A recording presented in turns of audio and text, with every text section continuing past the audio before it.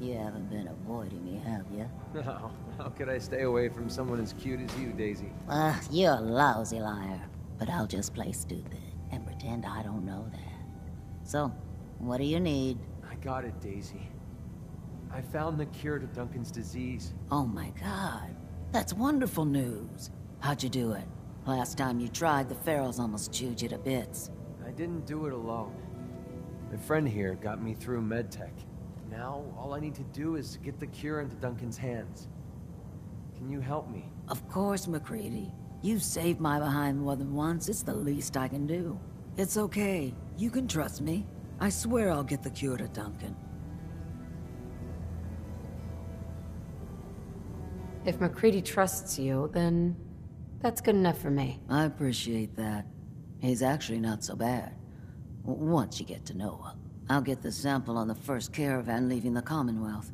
The driver owes me a few favors, and he's reliable. It will arrive at your homestead in no time, MacCready. Thanks. You're a doll. Hey, do me a favor. Take care of MacCready for me. He's one of the good ones.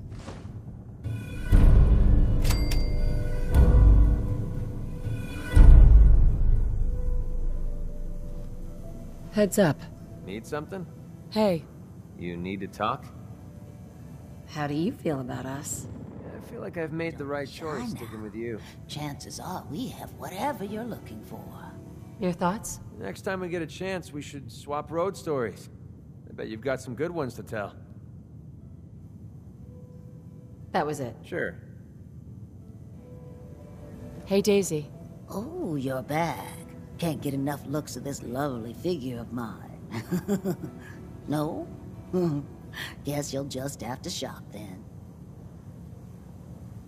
Ghoul? What's a ghoul? You're looking at one, sweetheart. Didn't have any shelter to go to when the bombs fell. Radiation's kind of the ultimate makeover. Done wonders for my skin. I look pretty good for being 220 years old. Now you buying anything? Wait, you're 220 years old. Okay. It's more like 270 years. But don't go blabbing that to everyone. Being a ghoul means you live a long time. You stop counting birthdays. Do you know what it's like being that old? More than you might think.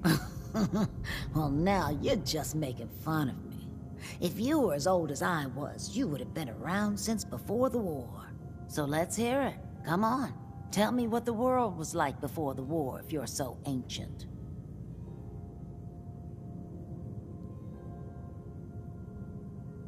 I had a beautiful house. White picket fence and a lawn with the greenest grass you've ever seen. It was peaceful.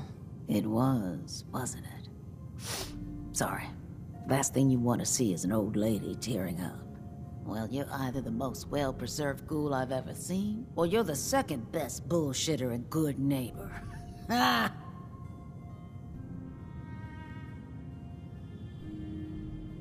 I'm not bullshitting. You know, if you haven't already, you should check out the Hotel Rexford. There's another pre-war ghoul hanging around there. Well, we should get back to business. What are you picking up? Sure. Let's take a look. It's a little bit of everything.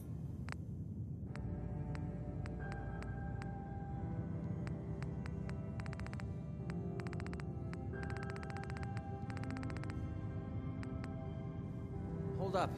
I think we need to talk. What's on your mind? This has been nagging at me for a while. I've been waiting for the right moment to talk to you, and I suppose this is as good a time as any. After helping me get Duncan's cure for MedTech, I figured I owe you something. And I always pay my debts. Here. I wanted you to have this.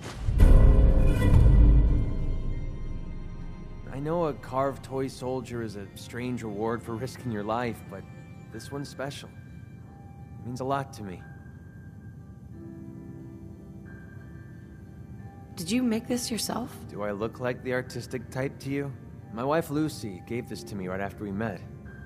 I told her I was a soldier, and she made it for me. Never could bring myself to tell her the truth. That I was just a hired killer. The soldier story was the best thing I could come up with. I didn't want to lose her because of what I was. She ever find out the truth? No. It doesn't really matter anymore. She died a few years back. We made the mistake of holding up in a metro station one night. We didn't know that the place was infested with ferals. They were on her before I could even fire a shot. Ripped her apart right in front of me. There was nothing I could do. Took everything I had to escape with Duncan in my arms. Maybe it would have been better if we died there with her. You may have lost your wife, but you saved your son.